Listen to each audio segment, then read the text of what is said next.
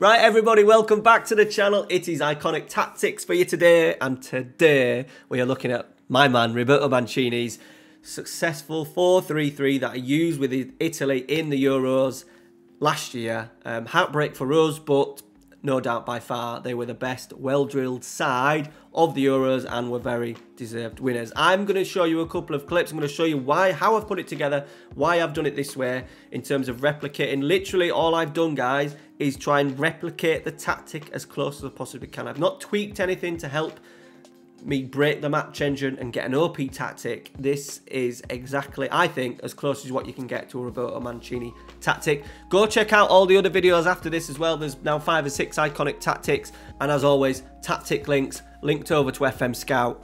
There's a Steam download and also a direct download that you can drop in your tactics folder. All right, guys, let's go check out today's iconic tactic.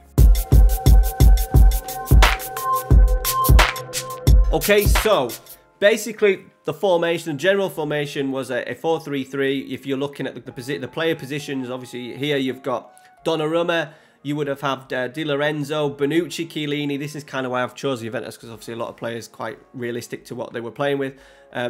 This side would have been Spinazzola, probably the best fullback in the competition. Then we would have had the Jorginho role with Verratti and Barella. Chiesa on the right, it would have been Insigne on the left and Immobile up front.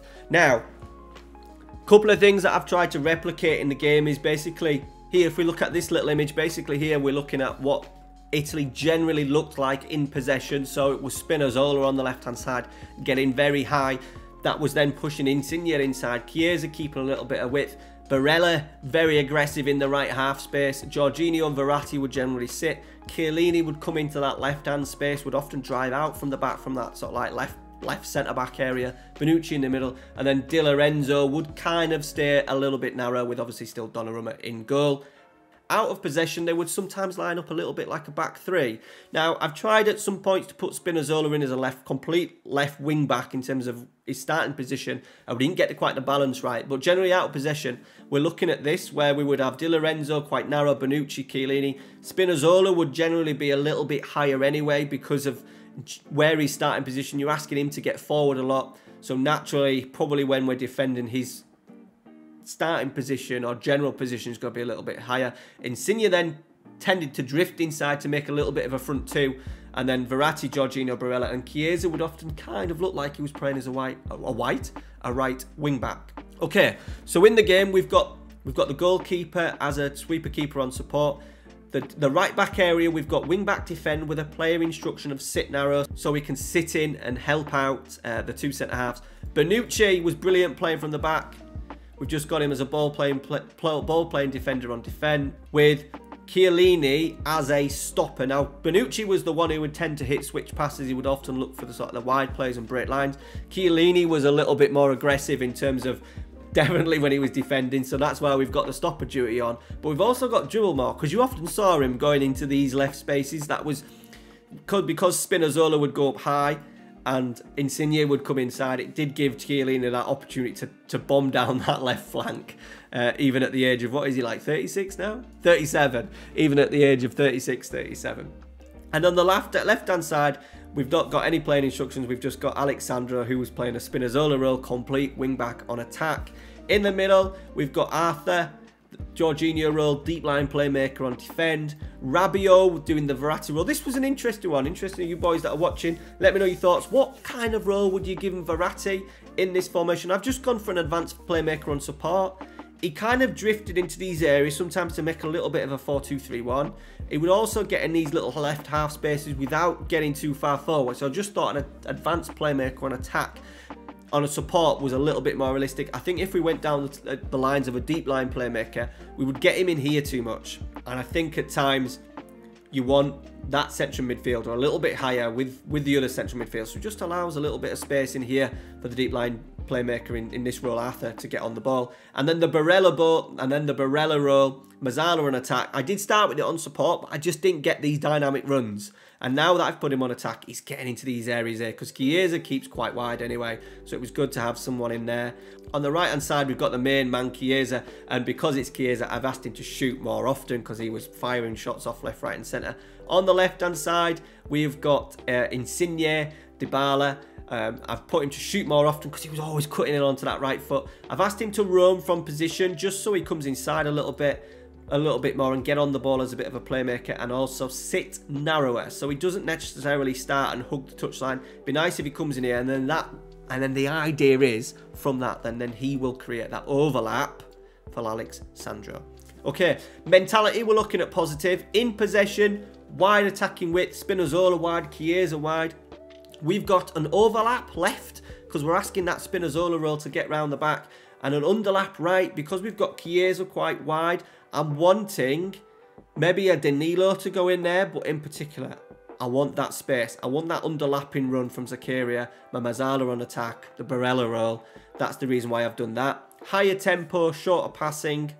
When possession is lost, there wasn't, because it was international football and a lot of games were sort of like teams were trying to conserve their energy and trying to be a little bit restrictive. And I think that one of the main reasons why Italy was so good in the Euros is because they picked players in their positions that they were playing for their club. They knew the tactic and could work on it pretty well. I think that was a success of why Italy did so well.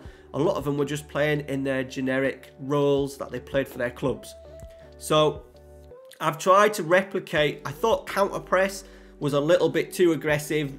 No teams were really amazing at pressing. A lot were quite conservative. You know, even like probably the best team in terms of individual players, Italy. England, very negative without the ball, didn't do a lot of pressing or a lot of constant pressing over a longer period. So I've just left that blank, and the team will press when it's the right time to do so. Counter-attacking, we've got roll it out to centre-backs. Often the ball would go to Bonucci. It would then go out shifted out wide or into the middle third. And obviously we've got Chiellini who we're asking to run with it. And so we've asked the goalkeeper to roll it out. Higher defensive line. Italy were very aggressive in terms of the line and higher line of engagement. I've not put any other individual instructions on. So there you go. The tactic actually is pretty basic. It's a pretty basic tactic. But as I said, the key thing I think for Italy in the Euros was Insigne, Chiesa, Immobile, Verratti, Barella, Jorginho, Chiellini, all of them, Spinazzola. They all played their formations, their positions, what they did at their club, so they were used to doing it. I think the problem with England is switching to a 3-4-3. A lot of them didn't play it. A lot of them played different roles. Kyle Walker as a centre-back or something like that. And I think it's a big problem for international teams and managers is having to work with players, trying to move into different formations where Mancini just put them into what suited them best. And there you go, European champions. Right, let's see how it looks in the match engine.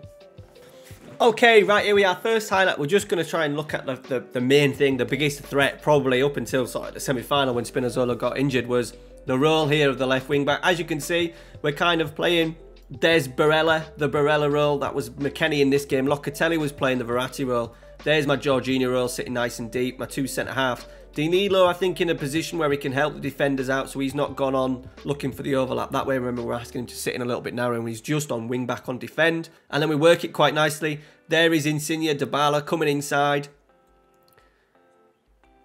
Good overlap. Space for Jorginho as well, Arthur, to clip a ball over the top. And there we go. Not the greatest highlight, but they're just replicating how it works with Insigne moving inside and then Spinazzola going around the outside. I'm just going to pause it in. Nothing really comes of it again, but just look. Here's Barella. Chiesa's hugging the touchline, and there's Barella moving into the space. If we could have worked it a little bit better, look, he would have been in acres of space. He was so good at Barella in the Euros, getting into that right half space. He's off again, look. Can we pick him out? I don't think we can, but he's in a good area. Chiesa's now gone long. Barella's coming back inside. It is actually McKennie, but there we go. Oh, there was an attempted pass, but there you can see the Mazzala on attack. Chiesa keeps his width, and it just allows that space for your Mazzala on attack to drift into. Right, so here's a goal that we scored against Sampdoria. We're just keeping possession of the ball. Switching it out to our left back. Into Dybala. There's our Mazzala on attack, and look, it's because he's got into an advanced position and he's in sort of like a half space, it's sucked their left winger in, their left back in, and it's given Chiesa the opportunity to be free. Chiesa's on attack as well, winger attack. Does get quite narrow in the end. This is where we wanted Chiesa because we wanted him in here. It's kind of like in line with like the back post, I suppose, in terms of positions, and he fires it in. There we go, this little passage of play again. As you can see, The run, if we just bring that back just a touch, the run was pretty much an underlapping run. Remember, we're asking for underlaps on this right-hand side. So naturally, you would expect a winger to be on this right-hand side, but he sees the space.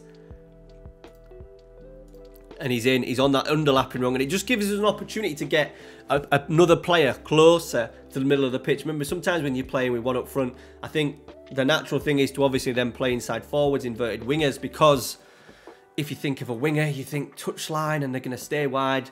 And as you can see, he gets in because we're asking for that underlapping run. He's getting on the inside. And once again, he's in. Bad first touch, to be fair, from Chiesa, and a bad finish. But the run was there. The movement was there.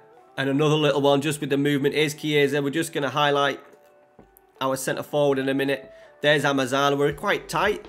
There's Vlahovic, the Immobile. We're playing him as a complete forward because I just wanted to combine a little bit at the edge of the area. He does it really well. And once again, Chiesa getting in between that fullback and centre half. I think that underlapping run, I think, even though it's not necessarily an underlapping run, I think because we're asking for an underlap, I think it's encouraging that wide player to come inside a little bit more. I think if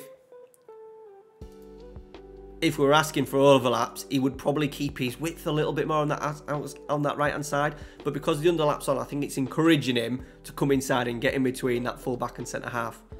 Last little pattern of play, we've got Spinazzola on this left-hand side, working with the advanced playmaker and Jorginho as well, sort of Verratti, working a nice little triangle. We saw this often. And then what we did was a couple of passes, and then it was a switch to this far side. And there he is again, Chiesa, waiting for it. Couple of passes, wants the opportunity, then a quick switch to the far post, and Chiesa was always there. I think that's why I've got him on attack as well, so he gets closer to that back post and also shoot more often, and he gets in there and he's going to score you an absolute hatful. Maybe not Chiesa, a Sancho, a Raheem Sterling, all players that could do that very well. Even a player in the lower leagues, I think as long as you've got winger on attack, shoot more often, they're going to get in at that back stick and score you plenty of goals. Chiesa was such a threat. The ball was often over that left-hand side. If you think of Insigne, Spinazzola, Verratti working in triangles, and then it was a quick switch where they had that overload that sucked everyone across that left, and a quick switch to the right towards Chiesa at the back stick. All right, boys, that is it. Hope you've enjoyed it. It's a pretty simple one. It's not taking me long to kind of put this together and see the bits that I wanted. If in anything, I've not seen as much, even though I've asked Chiellini to drive forward. I've seen it a little bit, and it definitely does it more, but it does it quite sensibly. You don't get that kind of gung-ho Chiellini run that we saw in the Euros. But you've definitely got the right back helping out. You've got the Verratti and the Barella role. Them two roles work really well in the game, and also Jorginho, that sitting role. And obviously then Spinazzola on the left-hand side, complete wing-back attack. Will do that for you all day long. All right, guys, thanks for watching. Smash a like on today's video. Go use it in your saves. Join in the Discord. Let me know how it works for you. And thank you very much for watching. See you next week. Let me know which tactic you would like to see next week. Cheers, guys.